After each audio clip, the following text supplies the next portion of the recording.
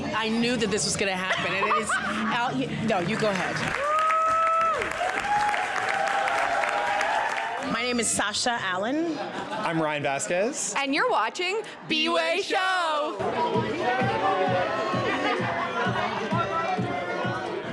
Tell us your favorite art piece from the Met that didn't make the show. See, I knew that this was going to happen, and it is out. No, you go ahead.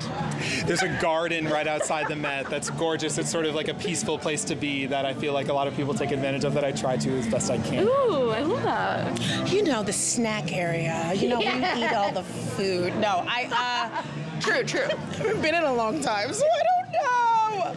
This is terrible. No, it's okay. Judith, my piece, is it's gorgeous, it's beautiful, and I love it. Woman power. I love that. So did you do a lot of research by going to the Met for the show?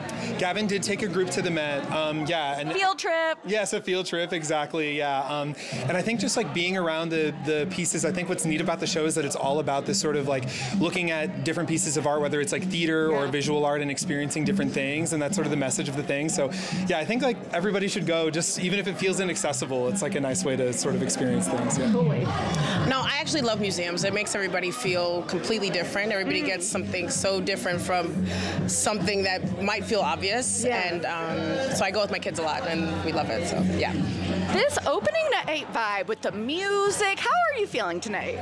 You know, Gavin, he really does know how to set up a party, so he wanted to make sure that we were having a good time, and we are. I hope you're having a good time. Having the best time. This is a vibe. Okay, yes, it is. You're going to start dancing soon? There it is. You start dancing now. Hey, honey, on request, yes.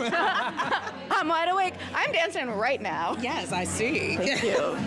Yeah, it's been awesome. Yeah, there's nothing like taking pictures to RuPaul Charles in the background, so I'll take it. Yeah. And if memory serves, this is not your first time here at MCC. No, yeah. I was in a show called The Wrong Man a few years ago, right before the pandemic. That was great, and so it's really lovely to be back in the different space. But I do get to run through the old space on my way to an entrance, to make an entrance, to sort of sprint through the old, pay my respects, and then run it. So yeah. I did love that show very much. It was gorgeous.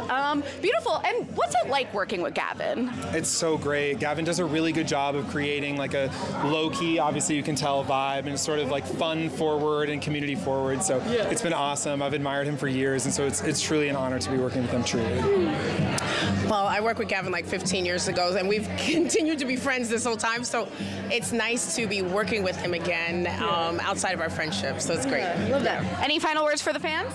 You're going to have a good time. You must come. That's my final word, yes. Yes. Enjoy and go to the Met. Go to the Met, yes. See you at the show.